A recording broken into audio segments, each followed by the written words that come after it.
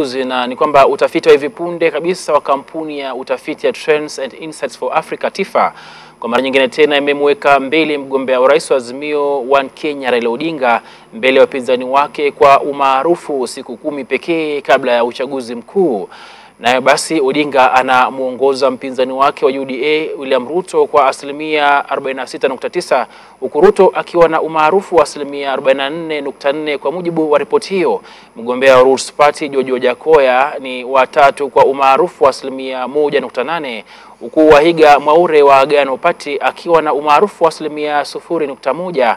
Utafiti huo ukibaini kwamba Odinga ana umaarufu mkubwa maeneo ya Nyanza, magharibi mwa taifa, kusini mwa bonde la Ufa, Nairobi na kusini mwa mashariki mwa taifa. Ruto naye akiwa na ufuasi mkubwa katikati mwa bonde la Ufa na Mlima Kenya.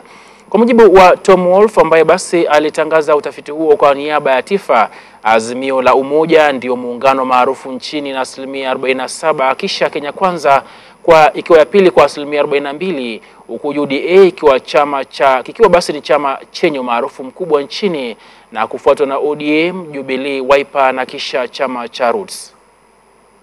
There's no place on the ballot to mark undecided. If you don't vote for the presidential candidate, that vote is taken away from the hesabu. So you can see, or you can guess, you can do with your own calculator, if you take away 7%, it pushes both of them much closer to that 50% mark. But as long as the two other candidates are getting 2% or more, if they're very close, we're going to have a runoff. Are we predicting that? No. Overall, as we saw with the trend, that especially since a year ago in June, when Raila was at his low point, his numbers from both genders have been going up. And they've continued to go up, so that whereas in February, the deputy president was leading, as we showed you a minute ago, or no, we'll show you that next. It may be that Odinga's choice of Karua as a running mate is having a very positive impact, not in terms of gender, but in terms of attracting people of both genders for other reasons. Maybe she's seen less as a woman and just more as a politician with a history of performance.